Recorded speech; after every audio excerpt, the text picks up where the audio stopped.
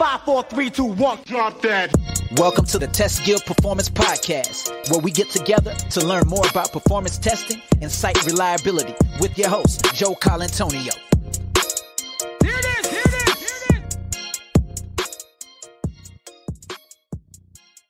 Hey, it's Joe, and welcome to another episode of the Test Guild Performance and Site Reliability Podcast.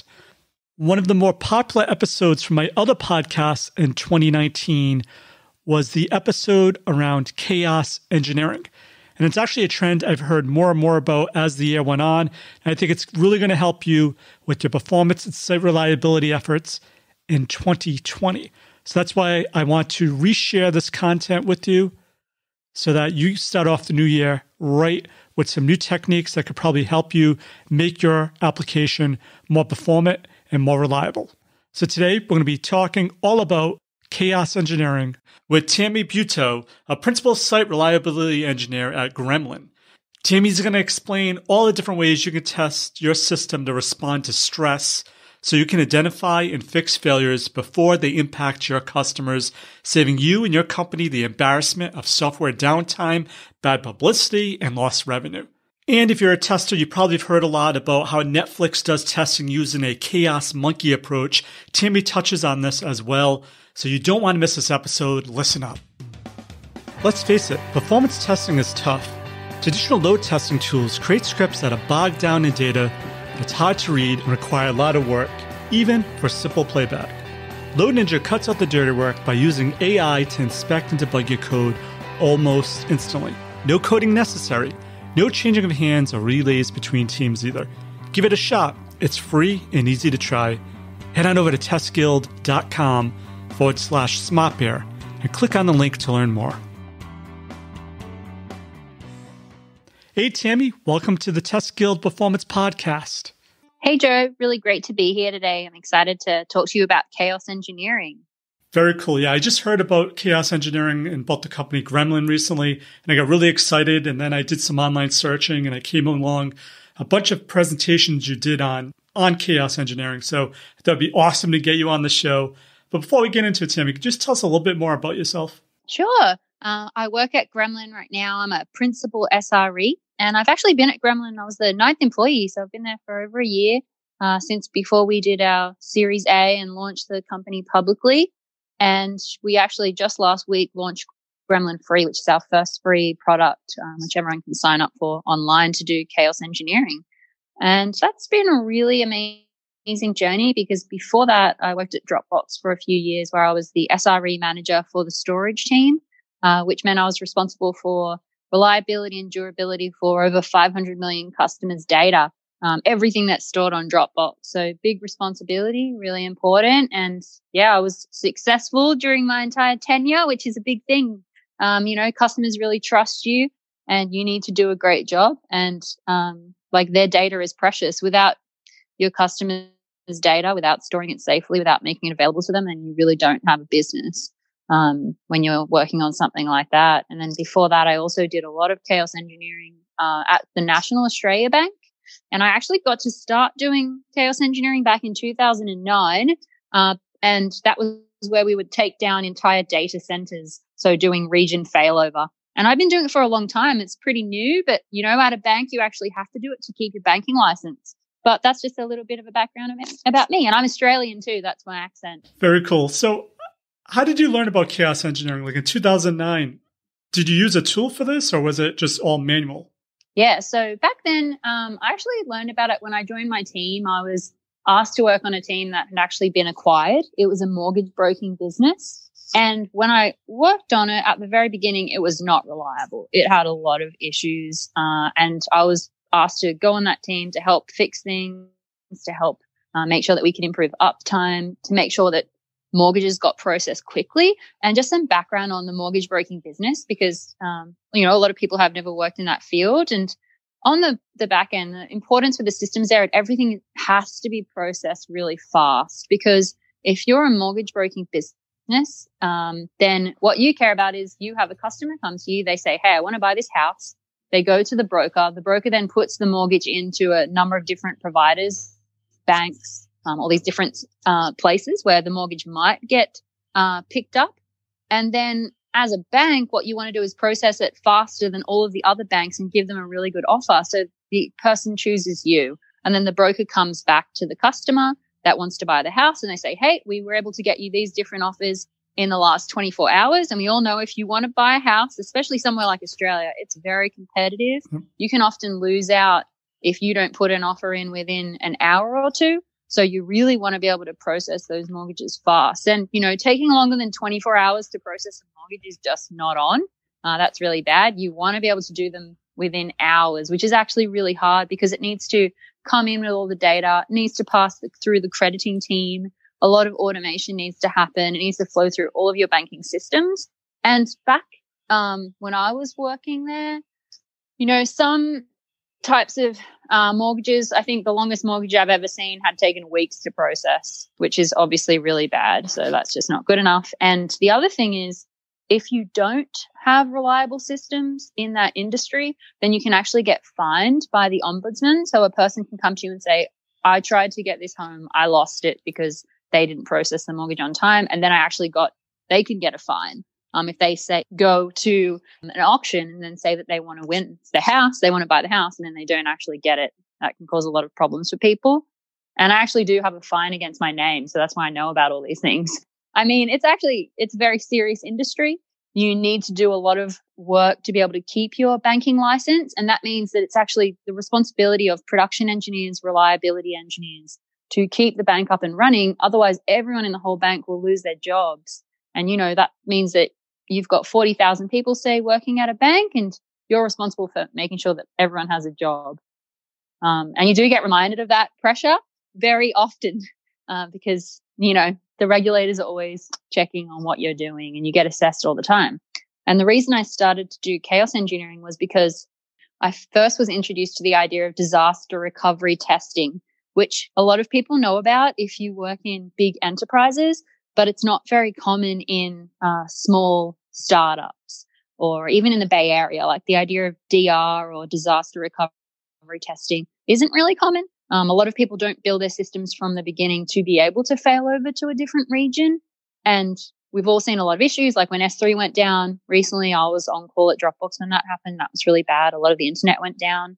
And it's because a lot of people are just in that one region and they don't fail over. When I was doing chaos engineering at the bank at the beginning, we actually did do a lot of manual work to be able to initiate those tests. So we might have some scripts, but we never had really nice automated tooling or like a web UI where you could say, this is the chaos engineering experiment I want to run. Right now I'm going to fail over these machines from this data center to another region. But that's what we built at Gremlin. So it's really exciting. And we're the first company to actually build something like that has a web UI, that has an API that allows you to programmatically do all of your chaos engineering experiments, including disaster recovery testing, which we call region failover in the chaos engineering world. So yeah, it's come a long way.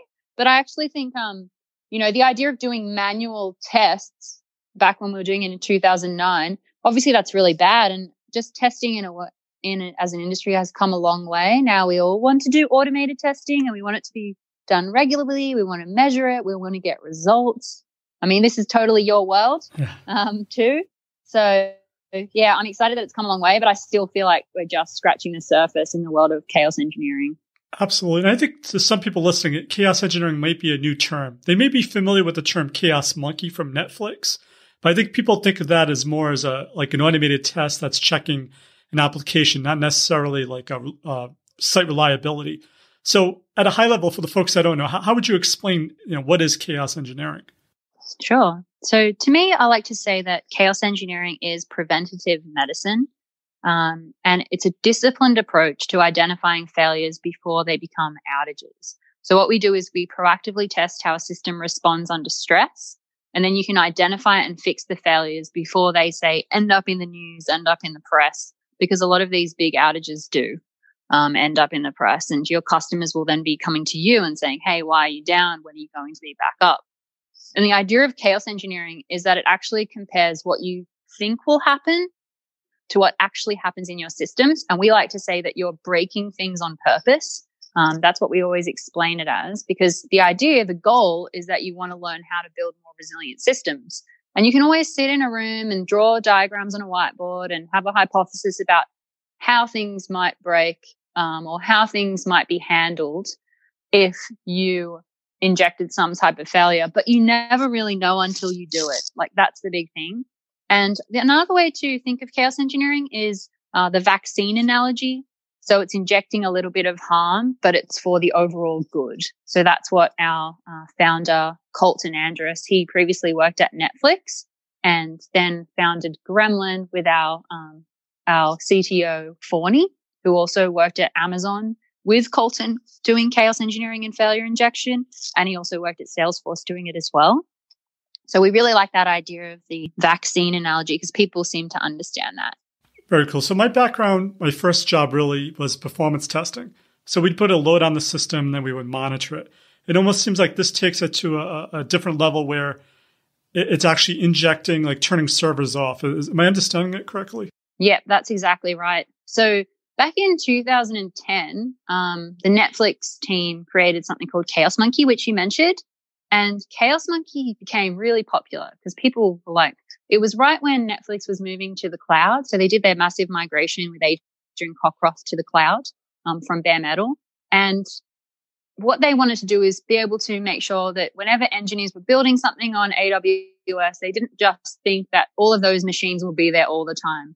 And this is also makes me think of like cattle versus pets, for servers. Like, you shouldn't think of your servers as pets. You shouldn't give them unique names and expect that they're always going to be there. It's more that it's okay for them to just disappear and go away. Like, that's normal. So Netflix created that idea, and it was just to be able to shut down an instance on AWS. And the thing there is, when you're a software developer, you need to make sure you're not hard coding things. And a lot of people do that. Like, when we started to do chaos engineering at Dropbox, when we announced that we were going to do it, some of the engineers were like, oh, like my service isn't ready yet, because if you take down my server, then that will impact my service.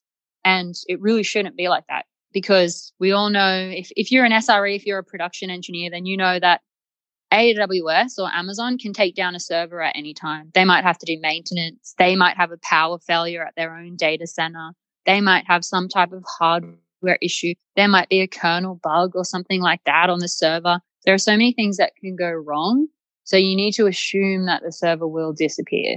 But that's actually a change in mentality. So it was good in 2010 when people started to understand that, because of the great work that the Netflix team did to like really promote that idea that at any time, not just during disaster recovery testing once a quarter, at any time you should be ready for a server to go down. You shouldn't have to get paged because one server went down and then you need to go jump online and bring that server back up, whether it is like a database server or something like that. You shouldn't have to be paged to then kick off some manual steps to create a new database machine. So that's really where the idea was born. And over the years, it's advanced. So it started off with just shutdown, and that was just shutting down an instance. But now there's also shutting down containers, because we have Docker, we have Kubernetes. There's shutting down specific Kubernetes nodes. And beyond that, there's also the injection of different types of failures. So there's also different types like time travel. We're coming up to daylight savings right now. So there will be the change in clock time. And you need to be able to handle that. So we actually created a gremlin attack, which is called time travel, where you change the clock time and ensure that your system can handle that. And daylight savings is one reason to do that. Another reason is because of security certificates or other types of certificates that have expiration dates. I mean, I know every SRE I've ever worked with, if you say to them, hey, have you ever seen an issue because of certificates expiring and then causing an outage? Everyone will put your hand up in a room. They'll all put their hand up. So yeah, that's another one. And some others are injecting latency, packet loss, packet corruption, process killing. There are lots of different types of failure that happen. But the thing is, you don't want them to happen in the middle of the night, 2 a.m., 3 a.m., when you're really tired and then you're trying to debug an issue. What you can do is you can inject the failure proactively. You can kill the process, make sure that everything is handled through your automation correctly, and understand how long it takes. You can actually measure it, see how long it takes you to create a new server, make sure that everything comes back correct and healthy. So yeah, that's really the idea. It's come a long way, but we're still at the early stages and it's an exciting time. Cool. Yeah, the certificate is what happens in our test system all the time. All of a sudden, our tests will stop failing. We have no idea why. Turns out always it's the certificate. It's crazy. Yep, exactly. Yeah, everyone knows that example. It's just something that always happens. And, I've heard some very interesting stories like, oh yeah, we didn't know that the certificate was going to expire because the emails were being sent to someone that no longer works at the company because they set up the certificate originally. So there's all types of things like that where, it happens in the middle of the night. And you're like, what's going on? What certificate is this? How do we get access to it? Oh no, what are we going to do? That's so much worse. And you can just figure that out if you change the clock time. It sounds to me like it's more for a tool to inject faults at the system or infrastructure level. But can also help you in terms of maybe types of orders or timing of actual application transactions? Yes. So we did actually recently build a new product called Alfie, which is application level fault injection. And that's really a new concept. It's much more advanced. So usually what people do is they start with infrastructure level. So we call that ILFI, infrastructure level fault injection, where you're injecting failure on the actual servers or the containers or network related failure. But there is the idea too of actually injecting failure into your application. And right now, Alfie supports Java applications. So we've recently written a blog post about that, but that's a really important thing to do as well. And the idea here is you can do very precise fault injection. So you can actually match against any attribute you're already using. You can really do precise scoping of attacks to things like, for example, custom IDs, locations, device types, after you integrate Alfie into your application. And that means that you can create really small blast radius chaos engineering experiments. And an example that Colton likes to say is a good thing to do is, say, for example, when he was working at Netflix, they'd built something like Alfie. And what you could do is you could say, I want to inject failure on just my Netflix account. So Colton's Netflix account on his PlayStation device at his house. So you can see that's a very small blast radius. And it's much better to be able to do that instead of the idea of just doing disaster recovery where you fail over an entire data center and it impacts every single customer. What you can do is you can say, I just want to impact me and I just want to impact my one device. And you can do much more granular types of tests. You can say, how does this type of failure impact a PlayStation? Or how does this type of failure impact an iPhone or an Android device or on the web? And we all know actually is going to be probably very different. And you assume that it might be the same sometimes when you're starting out in this world. But in reality, things are actually really different. Like the amount of time things take, the different types of error handling that will occur on a PlayStation versus an iPhone. It's really different versus the web. So yeah, I'm sure you knew that world totally so well as well. And I think that's a really good thing to be able to do, but it is definitely more advanced. The other thing is you can use Alfie for serverless applications. So that's like Lambda. So if you're not running servers and you don't want to do infrastructure level fault injection, you can actually do it, completely with Alfie for Lambda serverless apps or Azure functions or Google Cloud functions. So that's another really new step. And if you're doing that type of chaos engineering, you really are a pioneer because that's totally brand new. So this sounds very complicated. So, how realistic is someone's hearing this like, yes, we need to do this, but are there any prerequisites someone needs to have in order to start with chaos engineering?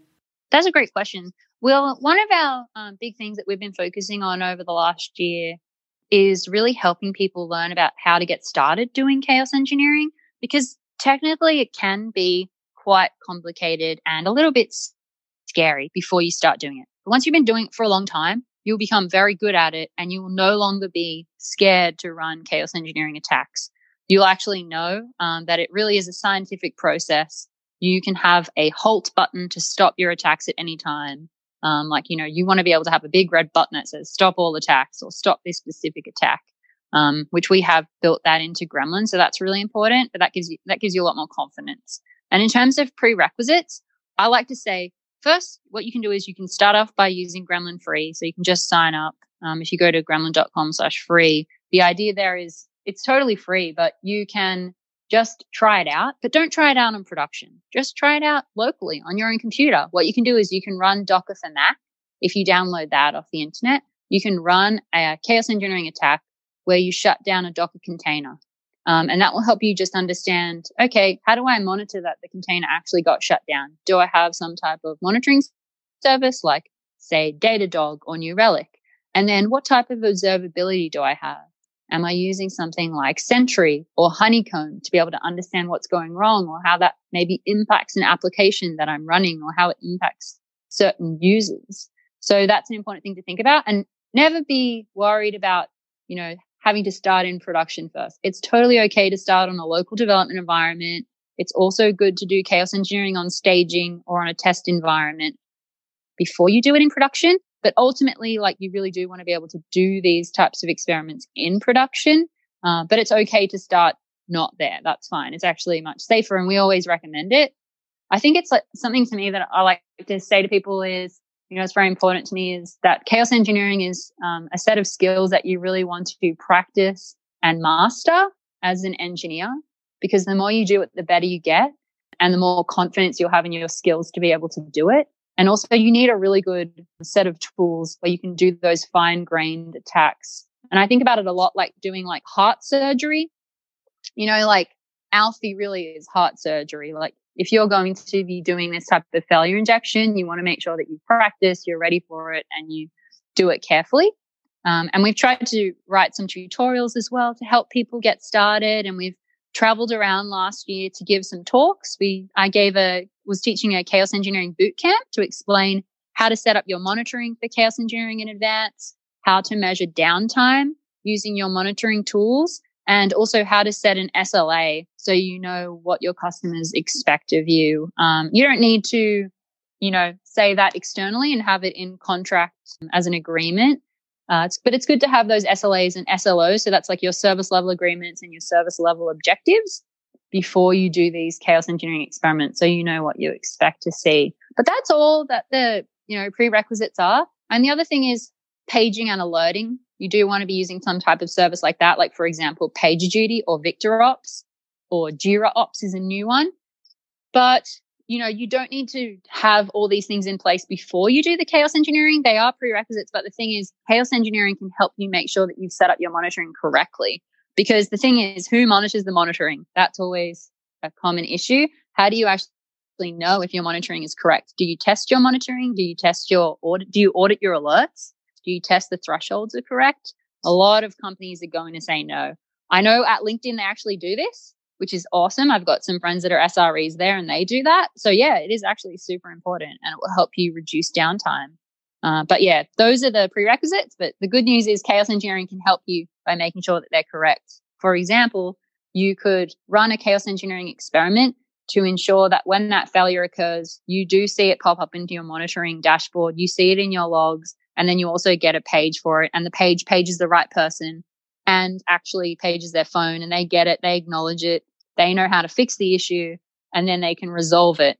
I've heard so many stories where PagerDuty was set up incorrectly. People didn't get paged for hours when everyone was sleeping, and they were down for hours and nobody knew. And then they woke up to tons of emails from customers. You did mention monitoring, and I lifted this question from one of your YouTube slides.